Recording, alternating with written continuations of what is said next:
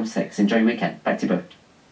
Oh, Matt, thanks very much. And yes, good luck to everyone with the London Marathon. Do you remember last year? It was so hot. People really, It was the really hottest struggled. one on record last year. Was it? So there's far, far better conditions, I think, for many of you to run it. Good luck to all of you. Have you done a marathon? Is it in your... Did a half marathon, did the Great North Run, got to get into that, so I'm never doing a marathon. Yeah. It's too tough, so... Yeah, they're tough. Kudos to you all, you're all superstars. Matt, thanks very much. Enjoy your weekend. Thanks, Matt. Let's see, the time now is 8:53. We're going to meet a remarkable woman now who has lived nothing short of an amazing life. Her name is Dita Kraus. Now, at the age of 14, Dita was imprisoned at the death camps of Auschwitz. Whilst there, she hid a small collection of books, keeping them safe for prisoners to read, because anyone then found in possession of a book would have been killed. Dita's powerful testimony as the keeper of books has been inspiring a best-selling novel, The Librarian of Auschwitz, and I'm very pleased to say Dita is with us this morning. Very good morning to you, Dita. This is a truly remarkable story. I wonder if you could start from the point when you are in Auschwitz and explain to people who don't understand this library that you kept. Just tell us a little bit about the small number of books and why they mattered so much in that terrible place. I was a girl of 14 and a half, having spent another year before Auschwitz in Ghetto Theresienstadt. And I was transported with my parents and another 2,500 people in a cattle train to Auschwitz. We were separated, men and women, but in the same camp, and it was called a family camp. And there were only Jews who had been shipped from Theresienstadt to Auschwitz, not mixed with other prisoners. There were men, women and children. One of the prisoners was a former German Jew who had emigrated from Hitler to Prague, and he was a sports teacher and a very charismatic person. He got permission from the commander of Auschwitz, of the command of the family camp, which was called B2B, the Germans called it that, to establish a daycare for the children so that they don't disturb, he gave it as a reason not to disturb the adults while they work. And we were allowed to spend the day from after morning call until late afternoon in this one barrack. Children were considered till age 14. I was already 14 and a half. And he got, his idea was to employ children from age 14 to 16 as helpers in this daycare place. It was a barrack without windows, without a floor, only earthen floor, and no bunks and no furniture, just little stools. Magically, there were a few books in building. They were collected from the luggage of the arriving people and smuggled into our compound. There were maybe 12 or 14 books, no more. And they were not really books to read. There were several, there was a Russian grammar, there was an atlas, there was a Freud book about dreams. But some of the books were also suitable to use for children. And I became responsible.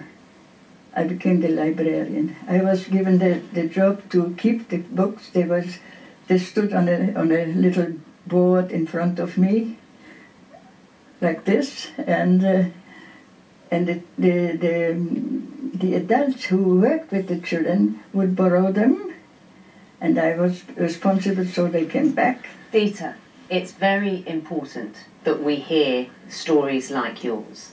And in the book, Do you think that's a good account of your time in the camp and moving on to meet your husband and establish some wonderful friendships too?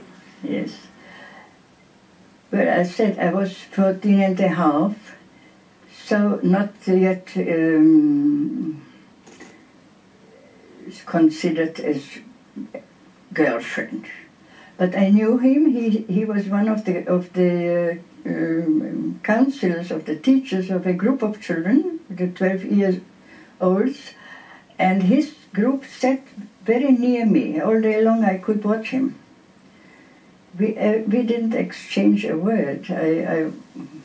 I don't think he looked at me, but I met him after the war, and then he did recognize me in Prague when we met after the liberation. We met by chance, and whenever we met someone who survived, we were happy and said, "I'm glad you survived. And where are you going now?" "I'm going to the Jewish community to ask for an orphan's pension." "Oh, I'm coming with you."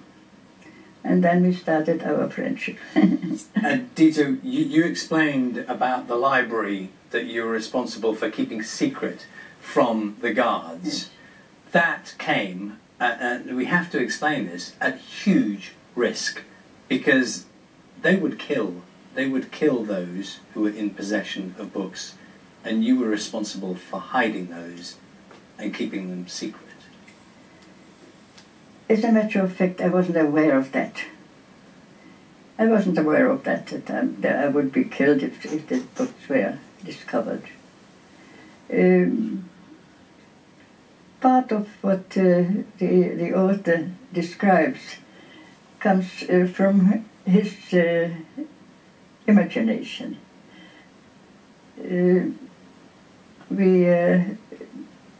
There were hardly any controls on the children's block, very rarely. So there was actually no situation where I felt this danger. How do you tell your children and your grandchildren about your life, your experiences? The problem with this is the language. I emigrated to Israel aged 20.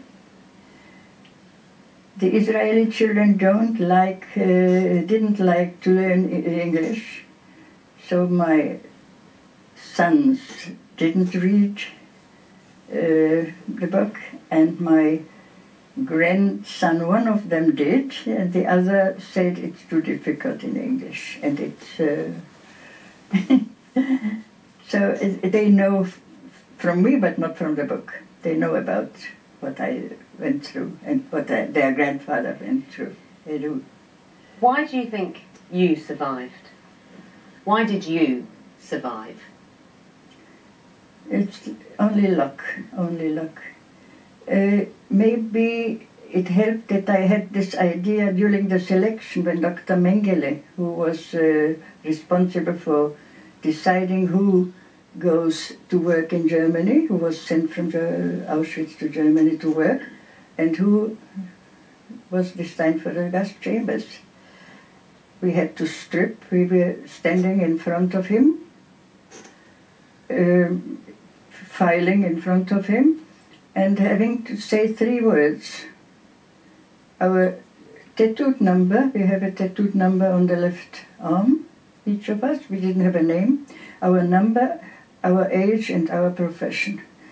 Most people say profession that they believed would be useful for the Germans.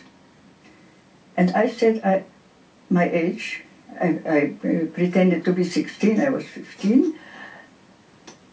My age, my number, a painter, Malerin in German.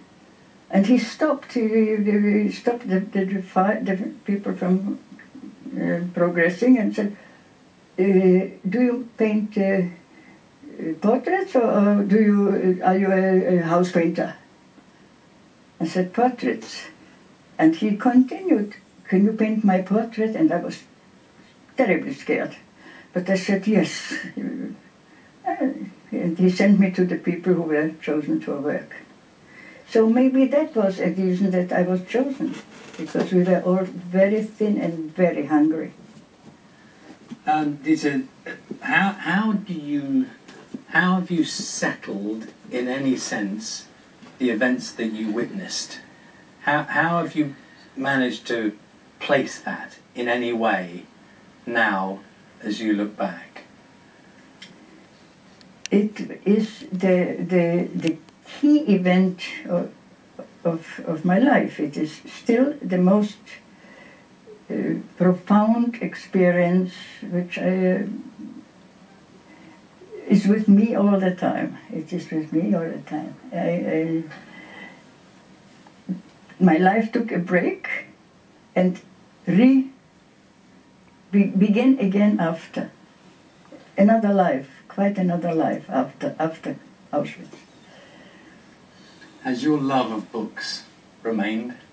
Yes. Because that, I mean, if anything in the book, in amongst some terrible things, the shining light that a book can have for a child, a child in your case, that really comes through. I still read a lot, and I studied English literature, and my husband was a writer, so I helped him. I typed all his manuscripts. So I was very involved in books all the time. It has been a privilege to talk to you today. Thank you. I know you made the journey specially to come to talk to us today, so thank you so much. Thank you. The book, The Librarian of Auschwitz, is out now, and it is an extraordinary story. Dita Kraus's story. 4 minutes past 9 is the time. Find out what's happening where you are this morning. Brief look. We'll be back with you in a couple of minutes.